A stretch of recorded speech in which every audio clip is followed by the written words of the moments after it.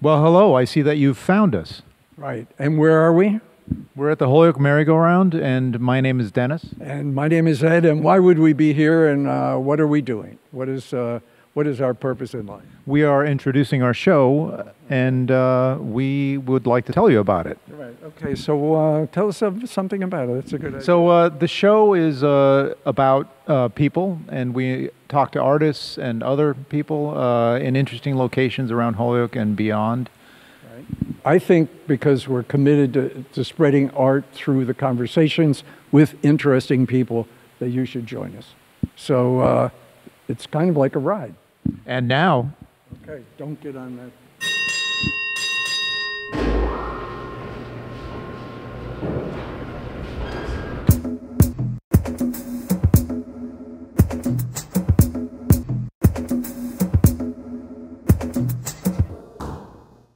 Thank you.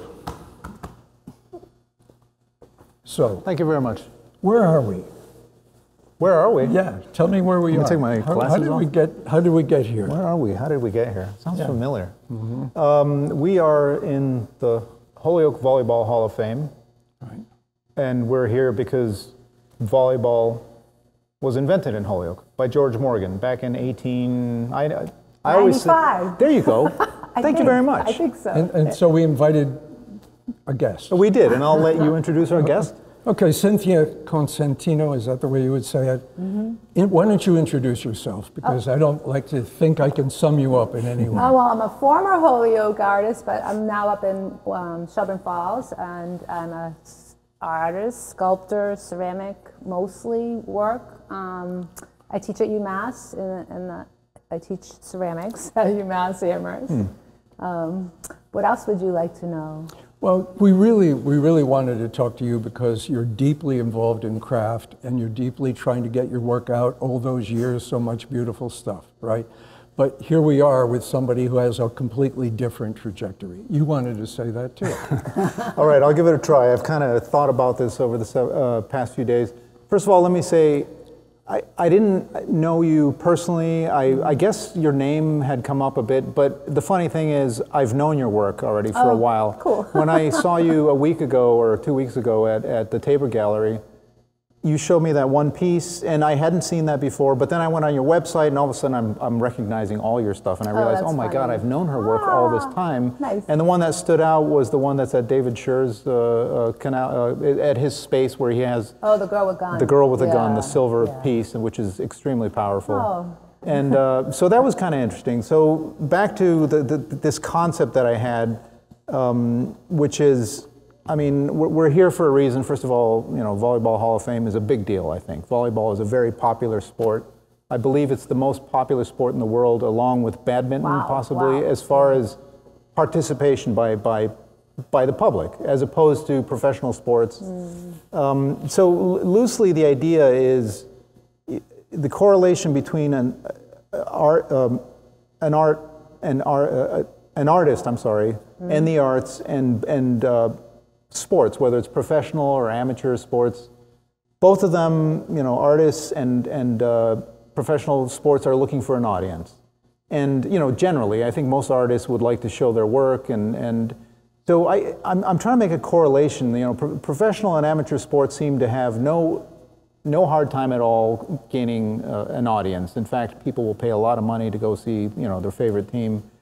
So I don't know if you have any thoughts as an artist on exhibiting your work, showing your work, whether it's online or in galleries. You know, how big a challenge, if at all, is it for you or any artist in your mind, you know, to really get people to come in, not only appreciate your work, hopefully buy it? But make a correlation to the sports? Well, I mean, that's what I'm doing. You don't exactly have to do that, but Yeah, you can concentrate really on you as an artist and how you've, you know, in your years, how you've gone about getting your work out there and you know, to be seen by the audience. I mean, so I think, you know, if you can get it into a museum, Yeah. a top-notch museum, you're going to get lots of people, right, Yes. or a top-notch gallery. So I think there is a strong correlation, like, you know, there's the best is seen by lots of people, Yeah. right? And as museums are very popular now. You go to a museum in New York, it's so crowded. It's like, it wasn't Exactly. like that like 30 more years ago when I was a student. It's true. It's true. So I struggle finding new venues. A lot of the galleries I used to show in have closed down. You know, they struggle as well, right? That's right. You know, and then there's different ways of doing it, right? There's community level, different, you know, so it's easier to show in your own community. I feel like I could show at APE again in Northampton and stuff, and maybe at UMass, I've shown at UMass. And so I think you can, but it's harder to get into those bigger venues, especially in New York world. I don't know what the magic bullet is. The magic way. Let me know when you find out. Yeah. So I guess so. There's so much to talk about. It's like, well, this is a start. I'm sure my partner Ed. I occasionally have a question. For me, your work is exquisite, and it shows craft. No, it shows craft and imagination, which you would think everybody would want to come see. You know, volleyball has its own way of being exciting and participatory, but you offer your work for other people to see and understand it. And it seems to me that your work shows that commitment over the years to do that.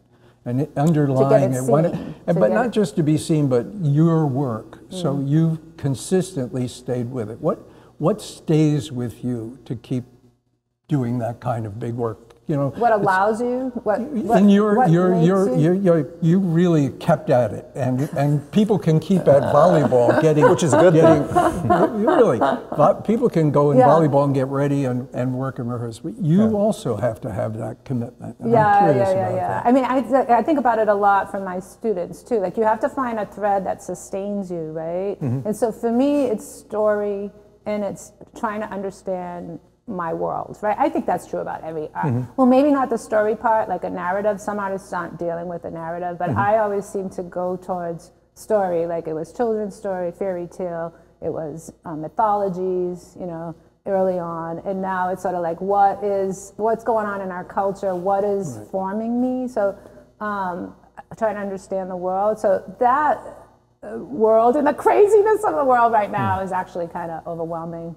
I'm having a hard time right now actually trying to settle down with my work. But so that sustains me, like content sustains me, story sustains me. So do you expect people... understanding myself and where I live, what's happening, what forms me, I think is the biggest thing, like what's making me who I am, in a quest to like be able to shuck it or get to a better place, right? Well, what I started to interrupt to say, but you know, you're saying narrative. Now, narrative for a long time in personal was not considered to be the most important part of it, but when you have narrative, you do hope to be understood a little bit. I definitely, for me, the most important thing is that somebody can make some sort of connection with my work. Otherwise, I feel like I'm talking to myself all the time, right? So. Which I do. Well, I think we should have a piece that you could pull up right now, because you know, like in a way, we will definitely do that. We can do that. We can show it in the show. But you know, for example, do you have an example of what you went through a couple times that you feel was part of a story that you? And I'm going to ask a follow-up on the connection with your audience. Oh boy, you guys are tough. So, I mean, certainly I did a long series with Girls with Guns, and I did a long series with Girls with Flowers, and flowers came out in different ways. Flowers appeared like on the side, but also as like mutated parts of a girl, like her hand would be a flower. So the question is, what is an example of what like is the story? The gun. How did the gun come up in the gun. Okay, so the gun, we're talking 1998, way before all these shootings at schools, right? I don't remember when the first one was. Probably around that time. Yeah, but it was definitely not on my agenda. No. Because for me, The Girl with Gun was actually a response to Henry Darger, who's you know Henry Darger's work, like a outsider. I don't know if you even that's I call it Darger, but you might be right. It could be Darger, but yeah, you know, I'm not sure now. But I saw a beautiful exhibit at the American Folk Museum in New York. I saw that too. Wasn't that the three of us fantastic? And I stood in front of the images of the girls with rifles and the girls with penises, but more of the rifles. And I was like, why? I was so like enthralled, but also like like what's going on? And I think I was like whenever, for me, what holds me or keeps me going is when there's something that's powerful or potent or nagging at me, and I usually don't totally understand the full implications of it, right? But there's something powerful there, and why is it affecting me so? And then I'm digging at it. I'm trying it this way, I'm trying that way. The girl, so different poses. The first ones I did was, I think, were metal ones at Kohler. I was at an artist residency, and I wanted to create girl. It was a criticism of gun culture, but it also was a fantasy of empowering a child, and also a questioning of why would a girl need a gun, right? And maybe now it's different, but then a boy with a gun wasn't as questionable, but seeing a girl with a gun was like, oh my God, because usually girls are portrayed, and women, not anymore. There's been such as more sweet, passive, a girl with a basket of flowers is what I grew up with. Playing hopscotch, she wasn't beating up. So she was kind of a nightmare, but also a desire that a girl can have the self-presence to protect herself, right? But we don't want her to have a gun. It's the symbolic. I want to just, if you indulge me a minute, I want to say that there was a time in New York where it was very dangerous on the streets. Absolutely, right? yes. And I was oh yeah? And I was enamored with this young woman that I went to see, and she said, I hope you don't mind, but I'm now taking shooting lessons, right? And guns. And you almost can get emotional now. I almost broke down and started to cry. I said, why are we in a country where the women have to arm themselves when we really want the feminine beauty? Yeah. And so you've delved into that question, and I respect that attempt, because it is a little shocking to think that we have to arm ourselves, and there isn't any answer, as we know. So many guns out there, where are we going with that? So anyhow. It is a real disconnect in our culture, right? Very deep. We have all these crazy guns. I just walked into an Army Navy store in Salem, New Hampshire. I was waiting for my takeout food, and I was like, oh my God, this isn't the Army Navy store that I grew up in Northampton, Oh yeah. It had so many machine-looking guns on the wall. I was like, oh, I'm out of here, and people were buying them, and it's just you were expecting surplus army they fatigues had all that and too. Not really. They possibly had pocket new knives stuff. or hunting knives. What about the response to your sculpture with that? And that's what I want to touch on. To the gun stuff. Yeah, if I may. So clearly, there's something very strong that you feel and that you want to have your art speak, and but at the same time, were you thinking possibly that there was a bit of a we've used this term before, like a wow factor? Like you're thinking, okay, if I have what clearly is a girl holding a gun, and the reason I ask that is, again, going back to the connection of saying, okay, I have something to say. How can I grab people by the throat, almost literally, visually, and say, look at this here, and similar to in professional sports, a lot of what's televised is really very in your face. It's all about, let's make sure these audience people who are watching whatever professional sports is happening now don't leave. We got to keep them engaged. So is there? That's a long question. I'm sorry. Well, because I listened to some of your other ones talking about craft. It's like I like things that are raw and emotional and real, so I often, a lot of my work puts contradictory things or subverts a bit. In the past anyways, now I'm doing these love faces, these kissy faces, where's that from? But anyways, so a lot of that work was, there was a certain amount of wanting to be in your face, but not, and I thought a lot about it, is that, I believe artists should be socially responsible, because I've seen work that I feel like, that's opportunist. Yes, exactly. It can go over the board, overboard. And that's not where the Girls with Guns came from. Really, it was more about my stuff and trying to understand me. And some of them were the second body. Originally, they were cast iron. And I was going to do 32, and they were going to be like a squadron, so a commentary sort of on the toy soldiers that I grew up with, the old metal ones and the plastic ones, my brother had those, right? And so I was going to make my version, In ceramics? The first ones were cast iron. It sounded like you said iron, and I said, wow, because cast iron is a huge process. Well, I was at Kohler. Luckily, I got that artist residency where it was just there for you. Amazing place. A bit brutal, physically brutal environment, but cast physical. iron. I did one cast iron piece in my life, and it was a huge deal. You have to go to Kohler. We could talk about that. In those days, I was down in New Jersey. Yeah. But basically, did what I you're answer saying the is... question? I did answer that. Sure. I can't remember. You spoke for several minutes, and Without I don't being mean to interrupted. denigrate that. But No, you're doing fantastic. Yeah, a little bit in your What I way. feel is it's coming from inside Yes, as exactly. a puzzle. That's where that's for you to express the best you can. Your What own feelings about right, it. and so I think that's the difference. Like if you're just being like, I think it is opportunist if you're just trying to make stuff that will have shock value. It has to have, for me, it has to be real. Like course. it's really real. It's really about my stuff and about the culture, right? It's very upsetting. It is upsetting. No, Right, it is how the upsetting. guns really freak me out. You know, like I think, what is wrong with us? Like, why do we have to have more guns in the United States than humans? And obviously, it's a problem with all these big killing. problem, yeah. And I'm a teacher. We had an incident at UMass, but it was actually more of a suicide kind of thing. But I could see the cops in the guts. You know what I mean? It's like, that's right out my window here. This is real. This happens. Exactly. Those poor high school and grammar school students. I mean, what's wrong that we can't nip it? Exactly. So I won't make any girls with guns anymore because our culture has changed so much about it that I feel like there's better ways of. Oh, that's interesting. And I've worked through a lot of that. Yeah.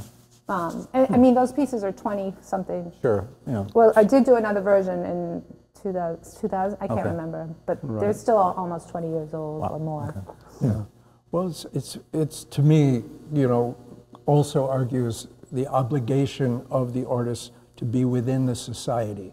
So you're not reflecting on your own fantasies. You're really talking about where you live and what's going on with you. So now maybe a little bit of, because our fantasies are a result of where we live, right? That's true it's too. A reaction to, or trying to fix, or. But you're coming out of a period of time where art could be completely abstract. Right. I was trained. You avoided that. I was oppressed when I was as an undergraduate because I was narrative and psychological. Explain that a little bit more, really. Well, I went, UMass wasn't so much so, but when I went to Cooper Union, I finished my undergraduate at Cooper Union, and it was very anti-narrative at that point. The teachers I had, right? So that's interesting because there were some that weren't, but it was like they didn't really want to see like a story that was considered a bad thing. That's right. That's right. Right? Yeah. Kids were told that they're never going to get into college with any kind of art respectability if you don't do abstract. I had that. So how did that affect you? Because you didn't go that way. Well, it wasn't super extreme with the abstract. It just was anti-narrative, and it was more conceptual already, which is interesting because I had Hans Haacke, and I'm trying to think of some of the other people. And so how did it affect me? I mean, I can't help but do what you do, but I did do some abstract works, and I do like some of those works. So you try different things. You're young, you're willing to try different things, but now you just can't help it. Like, actually, I recently tried to do some more. I do some abstract works. Yeah. What's kind of more of a problem right now is like I feel a pressure that people know a certain kind of work, and I want to do this and that, and I feel like I want to try all these different things, but it's like then it's harder to show it, and Right. So do you have a show coming up? Do I just like a piece here and a piece there? I don't have any like one-person shows coming up. I need to hustle and find a gallery, which is a hard thing to do when you're as old as me. So where do you go to collide? Where was that you collide with Denis? Did you bring a piece over to? Oh yeah, so Amy, because I taught at Holyoke Community College for 20 years as an adjunct. Amy asked me and a lot of area artists that are Holyoke relationship or Amy Jonquist relationship. And isn't the opening coming on Monday? Monday, it's on Monday. Oh, is it Monday? I believe it is. I better check my email. We'll check. Anyway, this will be out It will be a fun exhibit because I think over 30 artists, right? 40, she said 40. 40 artists. So what did you bring? Over 100 pieces. And so last year I started these vases that sit, so they separate out into be two heads, so they're basically images of a couple, right? Oh. And so they could be vases, but then they could sit together and they're kissing, and there'll be some that are biting, and then I'm going to incorporate animals. But right now I have a series of 3 that's not up on my website. Okay. But you can find them on Instagram. Okay. Maybe. So it's this idea that they fit together and that they support each other, kind of. But is it love? Like the complexities of love. So no weapons for now. No weapons for now. No, I've been working on nature pieces too. Like I did have a one-person show in Millersville University in Pennsylvania this past fall. A few months ago. Feels like. And I did work about nature there. So our relationship with nature. So it was animals. And I'm the great interrupter. Excuse me. That's Here's right. what I'm thinking. Do you have a hard time explaining the importance of what your work is to your students? And how do you say to them, do they need to explore, or what are they doing in the world? Because you really represent my work. I try not to talk to toward them. Don't you have to say what is important for them, why they're there? Do I have a? Yeah, I think it's hard because they have to do so many things at once, you know. So they have to learn like the basics of clay, and they have to start thinking of content or what are your goals, and they have to be learning like technical terms, and then like, you know, but they've taken other art classes, so it's not all on you. But yeah, it's hard to say like what are your goals here? Like what are you trying?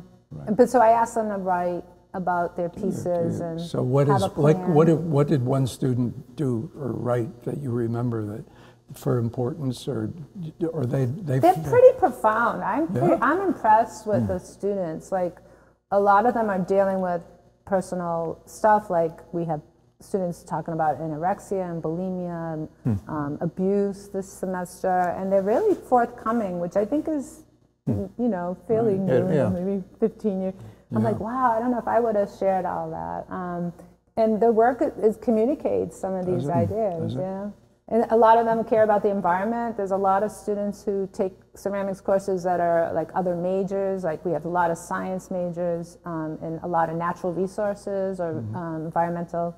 Sorry, did you say that some of those students take art classes? Yeah, okay. That's the beauty of going to a school like UMass. Like you could, you know, a lot of them minor in art, but they're very good artists. I'm like, wow, okay, you're better than art students. So I was curious, do you know more or less what percentage of students who take art, you know, go on to become professional artists or pursue art seriously, or do you have any sense of that? I'm just curious. From my students, you know, I'm thinking of my cohorts. When I was in school, a lot of them dropped out, and I think you probably have experience the same thing. It's really hard to be an artist. It is. So and a lot of them find things that are somewhat creative, but not like being a professional artist. So no, I don't. But our grad students do pretty well, because at that point, the undergrads, I don't know what the percentages are. Okay. But we've had some very successful students. The grad students do seem to continue, for the most part, either teaching and making their art or. This somewhat goes back to... I'd like to know that statistic. It would be interesting because, I mean, you don't want to necessarily warn them that pursuing art is a tough choice, but sometimes you kind of, I guess as an instructor, you want them to be aware of that it's not guaranteed. I mean, it's not guaranteed that if you study electrical engineering, you can be a good electrical engineer, but... Or even get a job. Yeah, exactly. So, if I may, in the beginning, we talked about, you know, current galleries and museums and how there's actually, you know, a resurgence, or people are lining up, they're paying money to go in to see. So there's this interesting dynamic, and the one thing I wanted to touch on is, and it's not sort of new, I think they've been doing this for a long time, but art, again, or art as I don't want to say spectacle, but art as a show, you know, think of, well, currently at Mass MoCA, there's an artist, and I don't have his name at the tip of my tongue, I should have had it before we started, but he built a small roller coaster. Do you know him? Yeah, I should know his name. So this is, of course, entertainment. Art is yes, entertainment. I mean, I guess pun intended, it's a vehicle for what he really wants to talk about as an artist. But here he is, he built a little roller coaster which the people can actually get in and ride. A couple of years ago at the Shed in New York City, I was in a show, and again, I don't have the artist's name, where we paid a high price to go in and lay down on a metal net. Do you know what I'm talking about? I may have actually mentioned this to you before, and and this was the kind of thing where before the show started, they asked us to empty our pockets. If we have any kind of heart condition, maybe we should consider not doing it. And I thought all the time, this feels like a Disney ride or something. And there's that whole sort of. Right. I'm wondering if museums and galleries, especially museums, are in their meetings saying, what can we do to get more people to come in and also pay money and stand in line, for the... So, I'm sure that's on their agenda, but the artists are doing it, so it's not just that. No, I know. But and I mean, is allow it... it. Yeah. I think that I'm okay with it. So it's valid. It's a valid... Well, I like that art can keep on expanding into things that you don't think is art, right? No, exactly, absolutely. Yeah. And I like that you can experience it physically, though I didn't go on the roller coaster. I need to go read more about that piece too. But sometimes I'm like, well, what does this mean? Is there a meaning behind it? Like so how deep can we go here? Because the cost of things like that are outrageous. Are really high. So sometimes I'm like, oh, is it really? I always wonder, like, how does that artist have the papa and the belief in something to spend like $1 million, $500,000, like Krista, like millions of years to get a project? I would never have that kind of. You have to have a big ego, right? But that's okay. Good, bravo for the people who have the faith in something. I agree. I'm okay with it. But so what was the question though? Was like it was a discussion more. It was just bringing up again because we were talking briefly about your students. What are they if they are pursuing an art career? Are they going to go and just have shows and then try to get as many people to come in, or are they possibly going to go directly towards I'm going to treat art as a I mean, I am at a loss for words here, but art as I keep saying spectacle, but I got a word. Okay, your turn. I got a word for you. Okay. Well, in my group of people that I know, we discussed this stuff, and we came up with the word theater. Okay. Theater is what the spectacle is, but if it doesn't have enough art content, it's a one-time event. Yeah. Right. But if you come back, which is, your art, I think offers people come for another look, try to understand it. Whereas if the bombs go off in the fireworks, it's done, right? In that way, I think theater is a test. It's not the answer, but it's a test. So you wouldn't go back and ride the roller coaster again, but you would go back and do a real art exhibit. To me, that's a good way of putting it. Okay, that's all I got. Because I talk to my students about one-liners if you get it, but that's a little different. If you get it if you get the whole thing in one viewing, then you're not going to hold it. So like an artist's job, this is what I give them. Artist's job is to hold the viewer and make them spend time with the piece and think about the piece. Yes. But that's like one way of looking at it. I'm sure there might be another, more expensive way. This is no time to be generous. Let's get after the infidels. Let's get brutal. Let's get really awful to people who, in a sense, want to exploit the audience. And I have a big argument about that. They're really not. Are you talking about obscure? No, I'm just talking about if you put a dog up in front of a museum and put flowers on it. It's something, but it's not really, to me, the same thing we're trying to do. Well, maybe not, but it does expand the Jeff Koons, right? So it does expand what art is and what art can be, and it creates dialogue, which I think is good. But I think you can talk about it now as saying he's theatrical, he gets people there, but there's not a whole lot of substance past that. To me, that's where I look at like even the chromes and all that stuff. It's just different.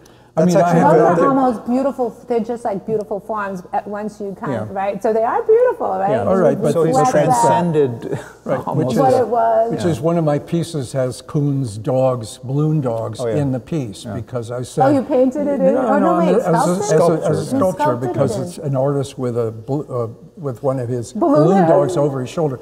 the way they used to carry sheep to market, you know, like the artists. Oh, this used is to the relief. I You like showed to us. see that. It's a relief. Yeah, It's actually so what really I'm saying is interesting, the burden of theater is held also by the artist, which is, can you be theatrical enough to survive in the market out there? And that's an obligation I don't think we can ask artists to take seriously.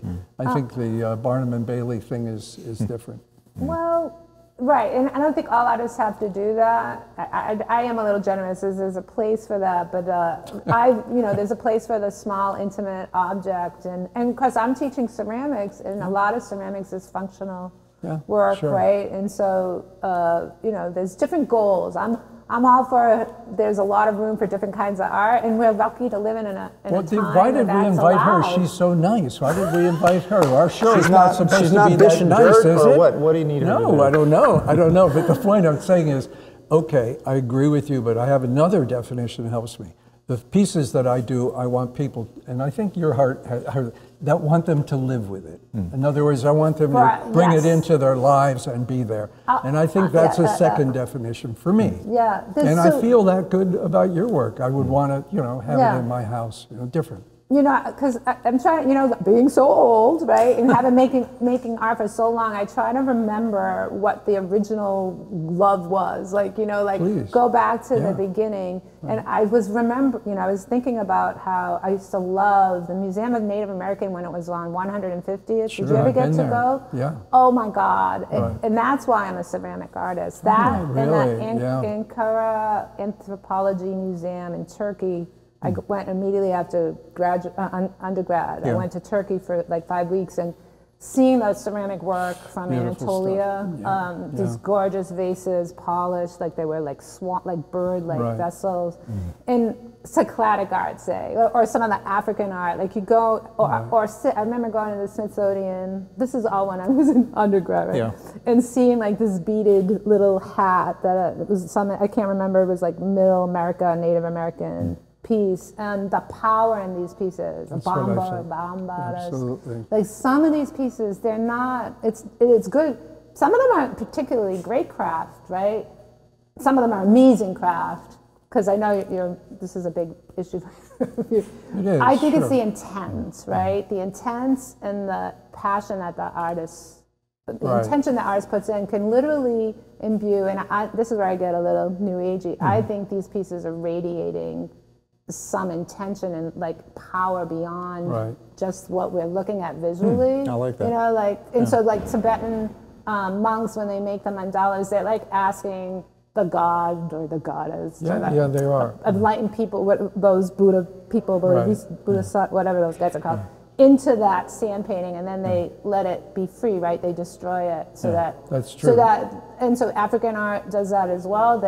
Some of it. They do it for the festivals, and then they do a new one for the new festival. But they're literally inviting like ancestors to live. And so I think, not that I'm doing that, but I think one's intent. I think what we're responding to a lot of times with powerful works are the intention that somehow is captured.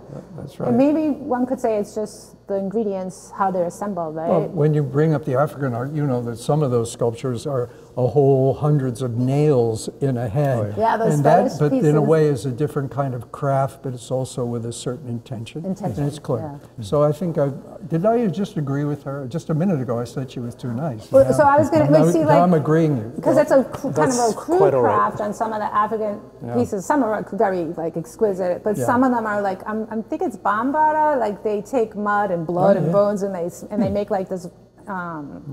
It looks like a calf or a rhino, maybe. Yeah. And it's very crude. It is so powerful. I remember a professor saying, if you're going to use blood and bones and better be good. And shit and spit, it's gonna be powerful.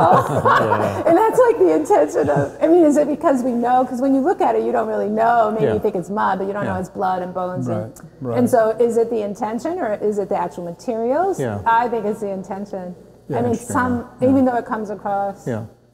So I could only aspire to put some of the a power. Of that. I don't know how to do that because I didn't come from a culture. No, right? But it's different, but we appreciate it, and yeah, you see it, and you understand it. Like I want my pieces to have a certain I think intensity. integrity with the intention and truth is all weaved in. It's part of it. It's part of it, and it shows. Honesty, and it shows, right? and it shows in your work, frankly. Otherwise, we wouldn't have invited you. I'm sorry. Well, but some of my work isn't good. It's like, and that's so sad. The work is sad, or it's sad that it's not good? That's a good explanation. Okay, so it's terrible. Some of it's not good. So I just watched this beautiful documentary, Hokusai. It's a Japanese film. It's about him and his daughter. What's it called? Hokusai. Okay. I forget what it's actually called, but the filming is gorgeous. Like the landscape, it really feels like you're in 1800s Japan. Wow. Yeah. But some of the beautiful parts of that movie, like he was quoted, and they got it in the movie, that on his deathbed, I would be better in like if I had 5 more years, I could get there. He was always trying to be better and be good. Yeah. And he never thought, I don't know, Right. I mean, I think he must have known he was damn good but he wanted to, and I feel that way, like I don't think I'll ever get as good as I would like to be, right? And I'm always in quest of getting to that powerful, like capturing something more. I think most artists, why we're artists, is that we're looking to go beyond our, be better. Like, but you should know your history and know your craft enough to know what you're doing in relation to a little bit. I am, and I feel sad. You do, I think. Here's where I'll follow you. A lot of academic programs have, and we're about to do this, a lot of academic programs are more broad now, and I think a lot of it is funding, right? They can't, and it's also a philosophy though, where you get a general education and you really don't go deep into one. It's hard to get enough into one, like ceramics. We're very limited in what we can offer them in ceramics. Well, I'm going to give you, maybe we can come to the end of this in a way. Look at it this way. Ming vases are something in everybody's vocabulary. But when they said they, in a sense, did them, and you don't have to do them again, to me, the history of craft can be that each time through the generations, you do have to make them. And your story is invested on the fact that it's never going to be the same, but it deserves to be compared in terms of.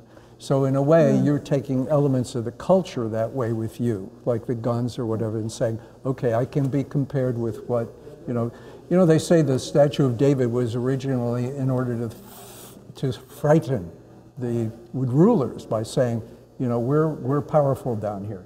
It wasn't just a nice guy. So in a way, you're saying, I'm aware of the fact that we have guns. I understand it. Now you've looped back to the guns. Okay. Why not? Oh, I'm still on the craft. but I'm just saying, it shows through it. It just shows through it. And I think in each generation, the more you know and the more you express that, the better we understand ourselves. Yeah. So. Well, pretty good. No, not bad. Damn. For the crafts of, I think it gives you the facility and the confidence. And it's sad that our culture doesn't let people reproduce like other cultures, even France, you go to the Louvre and you paint. They still do that, I think. No, right? they do. You can't do that. We have our academics, most university education, that would not, a little bit. There's a little bit of copying, but not to the level of old. They used the Renaissance my sculptural friend Martin Chirino, who's very famous, started out in the academy in Spain, and in the museum in the Prado, they had to copy with fidelity the paintings that there. And he got so good at it that they started selling his stuff out of that, meaning here's Martin's work, and that to me is a good example. Why wouldn't you want to do it that well? And then of course he started doing sculpture and said, I'll be my own original guy. But this is the test that I think we would love to see people try to do and work through our history. I always see there's good and bad, there's pros and cons, and you gain certain things by going that way, and you do gain certain things by the contemporary way of education. And whatever that is.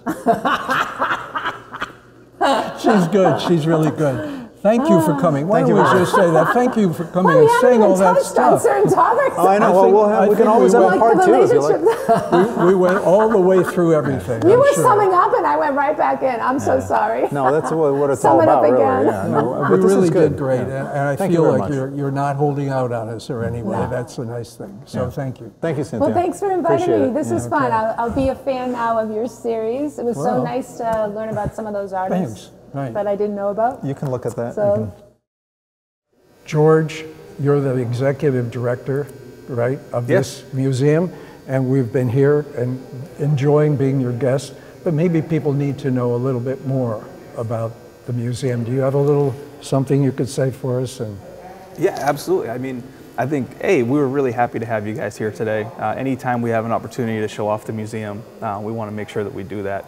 But we're really fortunate that this place in Holyoke, Massachusetts is the one Hall of Fame for the entire world of volleyball. So these are the people that you see in the Olympics in indoor volleyball, beach volleyball, and they're represented here. We have 162 inductees from 25 different countries, and it's really impressive that we're able to do this not only on American soil, but in Western Mass, and have this shrine to this great international sport. right. Somebody said, I heard that there are more participants in this sport than most sports. Is this true? Yeah, we are nearing 1 billion participants per year. Does this include the nets in the back of the houses? Everything, absolutely everything. And this is, again, most people know this as their 4th of July picnic type game. Right. And certainly we know that there's professional levels, there's the Olympic level, and that takes all that into account. So do you have events here regularly? We do. We have events here at the museum. We also have events throughout Holyoke.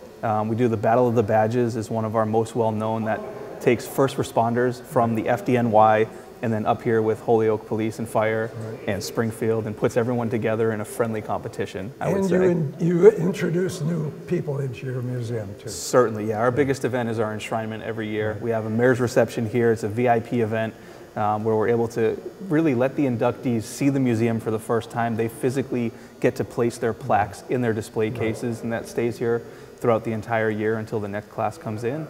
And then we have a nice gala dinner where we fully officially enshrine them.